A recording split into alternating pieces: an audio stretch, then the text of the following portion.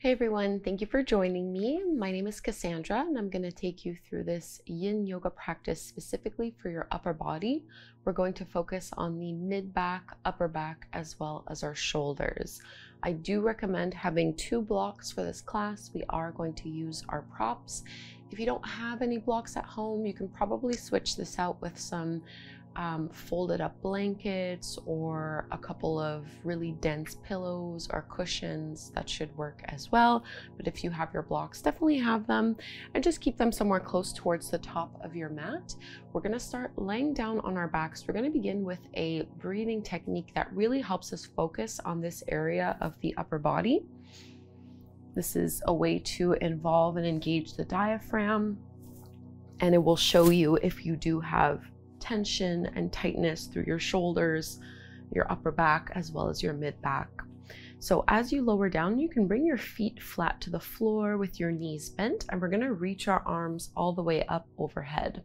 I think I've done this breathing technique maybe once before in another yoga class that I taught. This is something I learned from physiotherapy actually, because I do have a lot of tension and tightness, especially in my mid back. So this breathing technique is super helpful.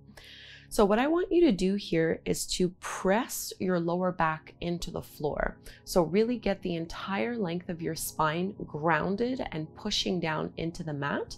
With your arms up overhead, you might already be feeling a stretch through your shoulders and through your armpits. So it's a little hard for me to talk as I do this breathing technique with you, so I'll just explain it first. You're going to be inhaling and exhaling through the nose. When you inhale, you're going to try to balloon up your belly as much as possible. So really puffing out through your belly.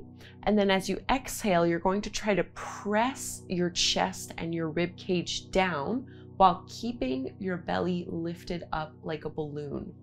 So every time you breathe, try to create even more of a balloon with your lower belly. And every time you exhale, imagine someone is almost like pushing down on your chest, and at the same time you're keeping your belly lifted. So I'll do just like a round or two to demonstrate what I mean, because again, it is very hard to talk and do this at the same time. So I'll just show you a few rounds here.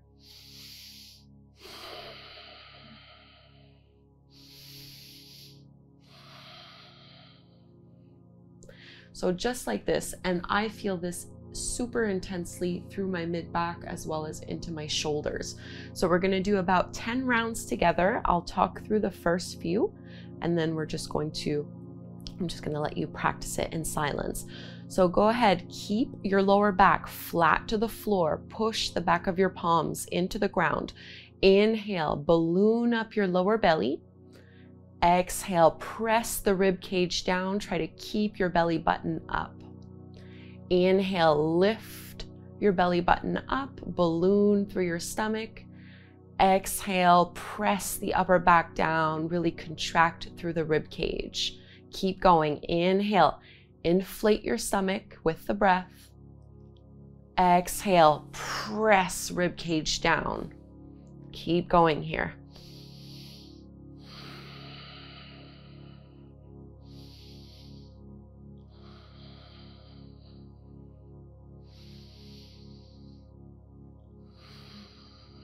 Push down. Take about 3 more.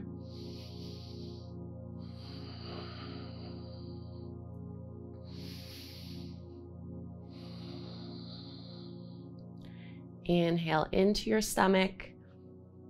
Exhale, press the ribs down. And release. Open up your arms into a little cactus shape. Hopefully you guys felt this one. And let's come into a twist. You can move your hips over to the right, just a few inches, and then drop both knees over to the left. Emphasize pressing your right shoulder blade down to the mat and reaching your right shoulder and your right hip away from one another. You can use your left hand to help guide your thigh down. And almost as if you were doing that same breathing pattern, keep inhale deep into your belly, and as you exhale, see if you can bring those ribs in and down. This will help you access the twist and to really feel it through your mid back, upper back, and into your right shoulder. So Yin Yoga will be in each pose for about 3 minutes or so. Try to relax into the floor, closing your eyes and breathing deeply.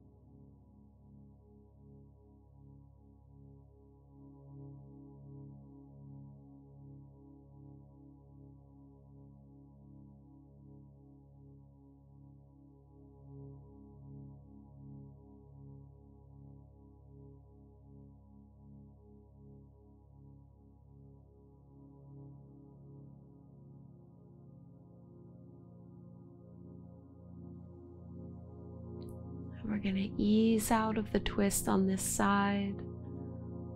Lift your knees back up and through to center, and just take a moment to pause before we go to the other side.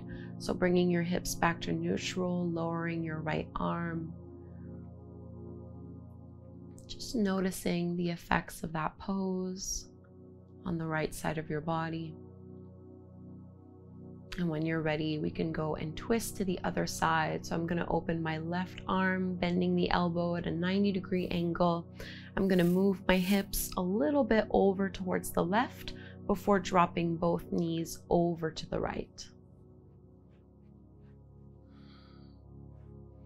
So pressing that rib cage down, pressing your left shoulder blade down, and moving your left hip and your left shoulder away from one another. Slow, steady breaths.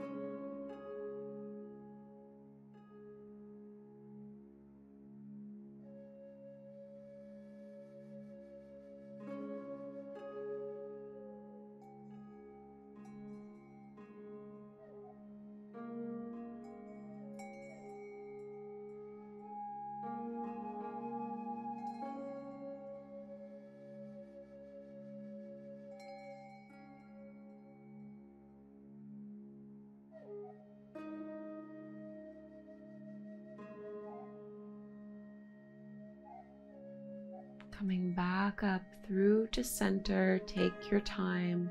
Keep breathing even through your transitions. And just like before, you can rest your hands on your lower belly. Let your knees flop in towards one another.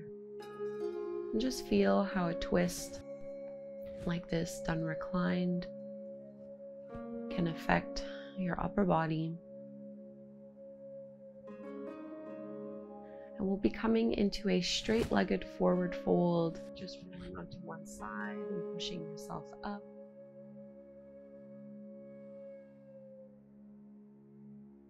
And you can extend your legs out in front of you. We're going to do a forward fold as a way to really stretch along the spine. If straight-legged forward fold doesn't work for you, you're welcome to do butterfly or open up your legs wide, but just make sure you are folding forward. I do like to use the blocks for this pose. My feet are about hip width distance apart or so, and I'm going to walk my hands forward. I'm allowing my spine to round and just finding my natural edge, this natural point of resistance. Allow for your head to be heavy, your chin will tuck in slightly. And this is a way to really stretch along the entire posterior chain. So from the crown of your head, working all the way down the back, all the way down the back of the legs. And then if you'd like, you can also have your prop to give you a little bit more support. And just come to a regular neutral breathing pattern here, in and out through your nose. Try to soften your shoulders away from your ears.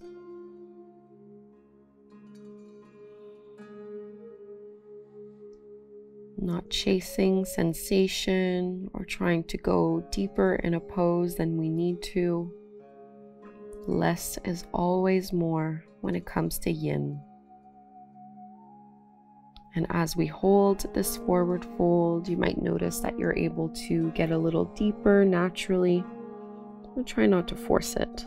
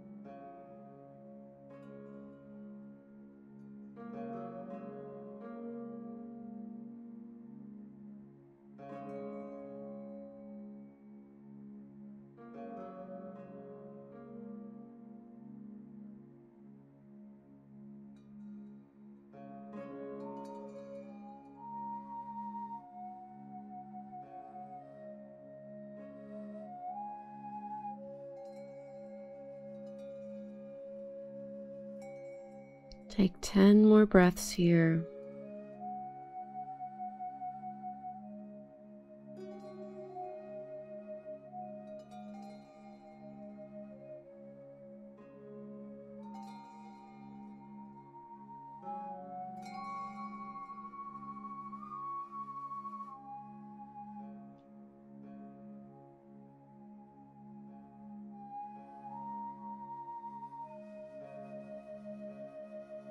And I want you to come out super slowly out of this pose. You can push your hands into the mat and just walk them in inch by inch. Don't rush. Deep breaths even as you uncurl. You're really noticing the effects of this pose.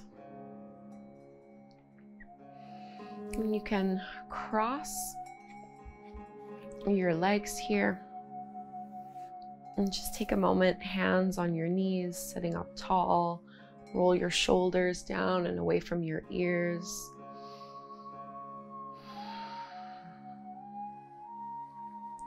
We'll be transitioning into child's pose, but really doing it in a way that focuses specifically on the upper body. And I'm going to keep one block on each side of my mat at the top here. So for this variation of child's pose, I'm not going to have my knees out too wide. I'm going to keep them closer than what I normally would do when I'm focusing on my hips. And as I'm pressing my hips back towards my heels, I'm going to reach my arms out. I'm trying to keep my arms about shoulder width distance apart, palms flat to the floor. And really we're trying to emphasize melting our chest and getting our heart to connect down to the mat. I like to do this variation with my chin on the mat. This might not be appropriate for you at home. I don't want it to cause any pain or pinching in your neck at all. So if you feel that, you know this option is not the right one for you. Instead, you're just going to bring your forehead and the tip of your nose to rest down on the mat. You can even put a block underneath your forehead if the floor feels like it's just a little bit too far away. But if the range of motion is there, I really like this variation of pushing the chest down and just bringing the chin to the mat.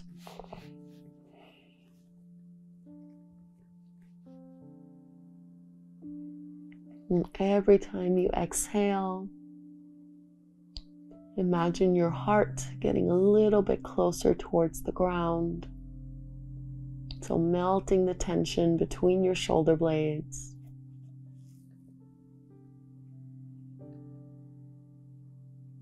And breathing deeply in and out through your nose.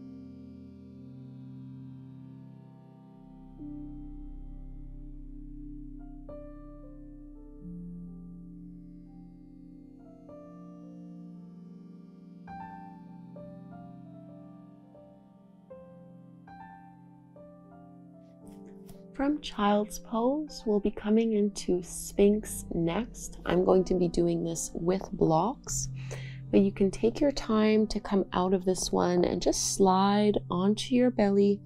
Remember, there's no need to rush. Really feel the movements between the poses. The transitions are really just as important as the poses themselves. Usually we do sphinx with our forearms down on the mat. This is certainly an option you can take, working on rolling the shoulders back and opening up through your chest. If you'd like, you can do the variation that I'll be coming into just a little deeper by putting the blocks under each forearm and each elbow. So what I don't want is for this action to strictly be focusing on your lower back. I'm really trying to get this through my mid back and my upper back. So I'm going to let my chest melt down a little bit as I lightly squeeze my shoulder blades behind me. And you might need to adjust a little bit with your props. Take your time to get comfortable and settled. 3 principles in Yin Yoga is to find our edge, to be still, and to hold the pose.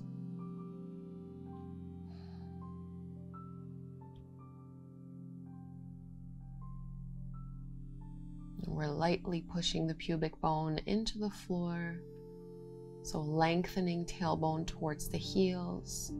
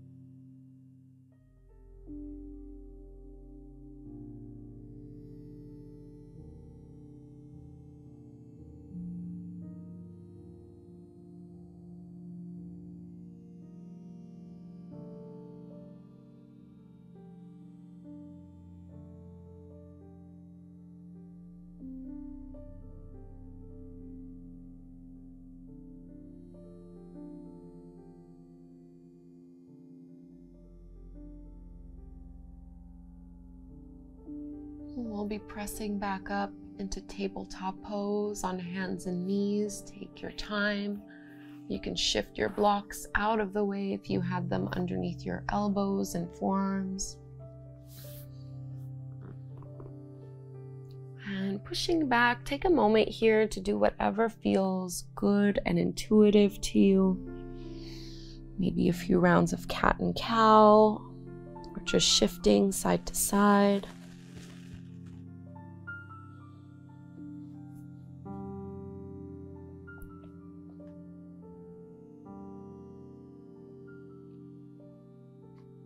So 2 more poses before we come into Shavasana. We'll come into puppy pose or melting heart next, similar to what we were doing in child's pose, but a bit more of an intense variation. So you're welcome to just redo child's pose if you prefer. Keeping your hips over your knees, you're gonna walk your hands out in front of you, and I like to actually grip and hold on to the edges of my mat. And then I'm melting my chest down, and same options apply here. You're either bringing your forehead down to the floor or to your block, or if you'd like, you can bring your chin down. And as the pose is called melting heart, that's really what we're trying to emphasize here, is pressing the chest down, pressing the armpits down, making sure you're not going too far into the pose. This is quite an intense one. And if you are very flexible in your lower back, I'm going to encourage you to pull your lower belly in a little bit so that you're not rounding through too much through your lower back. I really want this to emphasize an opening through your mid and upper back and shoulders instead.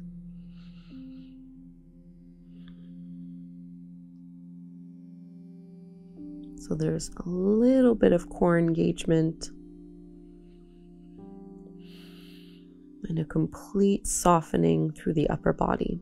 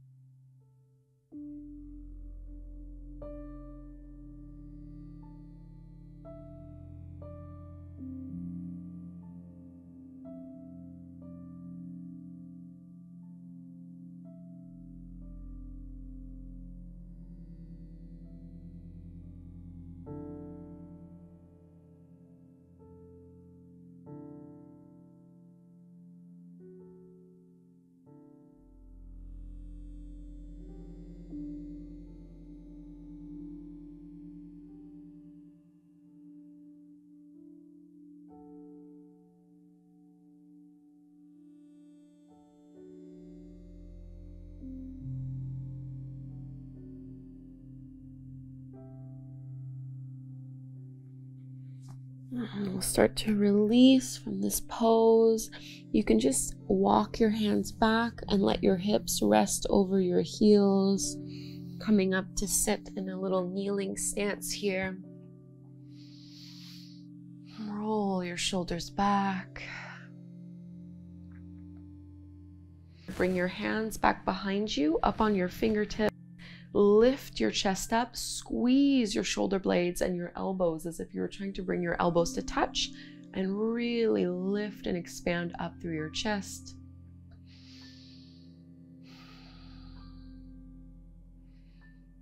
And let's release.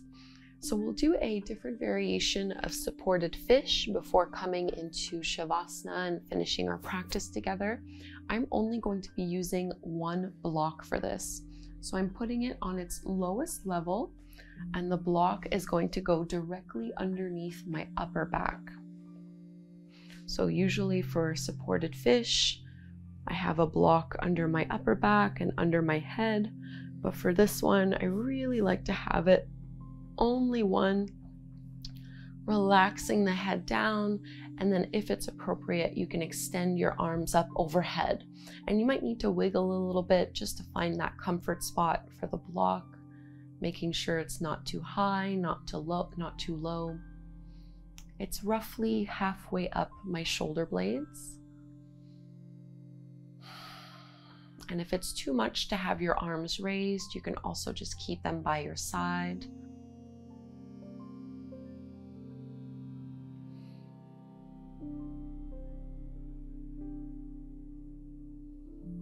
Try to let yourself get heavier and heavier with every breath you take. And you can absolutely keep a bend in your elbows. You can change your arm position if having them up overhead feels a little too intense for you right now. If you can't breathe deeply, that's a good indication that this variation of the pose is a bit too intense for you and that you need to ease out slightly.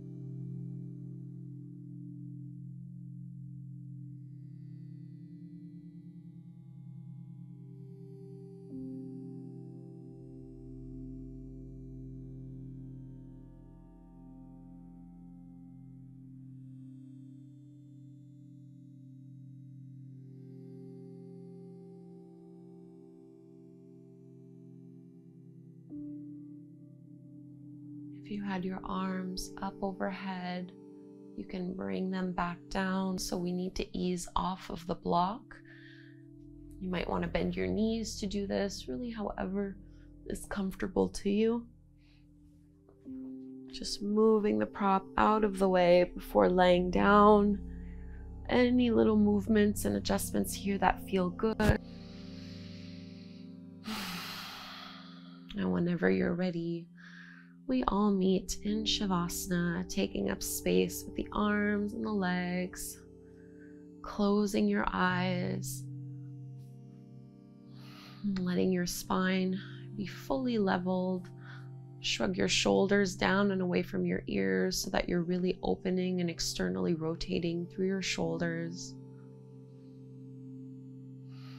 And just notice what has changed and shifted as a result of our practice together. We'll take a few minutes here together in silence and stillness.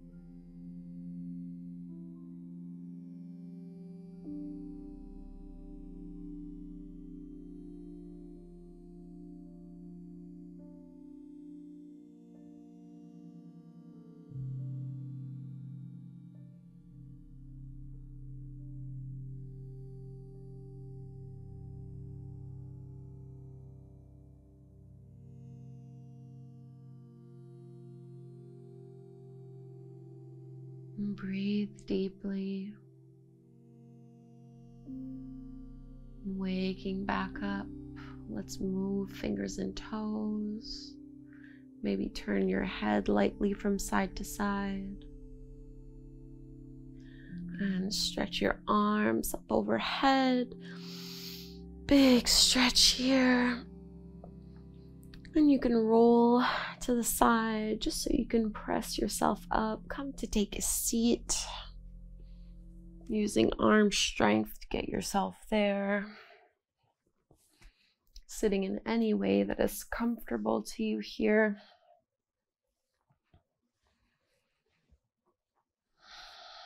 Roll your shoulders away from your ears. You can close your eyes. Palms come together at the front of the heart, keeping the focus inward. And really mentally scan your awareness through your neck, your shoulders, your upper back, and your mid back. Noticing what has changed, what feels different. Showing yourself and your body some gratitude.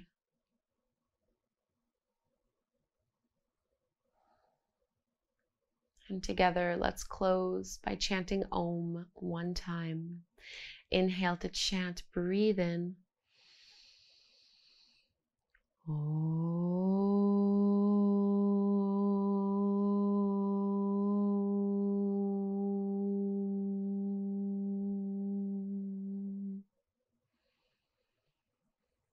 Thank you so much, everyone.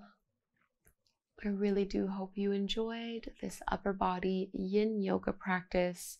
If you are like me and you have a lot of tightness, especially in your mid back and upper back, these are really great poses to do on a regular basis to really loosen up that area and to just create more awareness around that tension as well.